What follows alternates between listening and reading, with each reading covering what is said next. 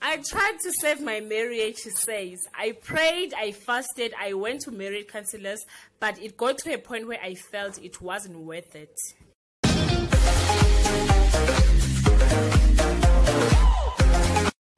Hi guys, welcome to my YouTube channel. Thank you so much guys for subscribing, liking, sharing and commenting. If you haven't subscribed yet, please press the subscribe button and the notification bell and join the...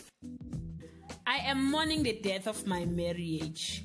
Thandeka King, the actress who plays Mangobo in the popular soapy Uzalo, poured her heart to Drum magazine about how her marriage ended. She said, "The pain is still there.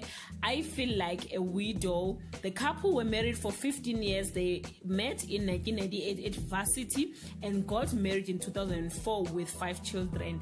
Thandeka said that they were separated for 2 years, but things finally ended mid-June and she's still trying to come to terms with it all. It's painful, traumatic journey for her and the kids.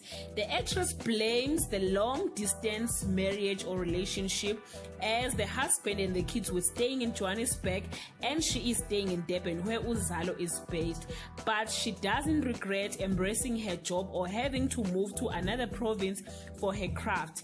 She therefore said acting is not a career for her, but it is a calling. I just guys wish and I just pray that she finds happiness and peace one day. And guys, let us talk.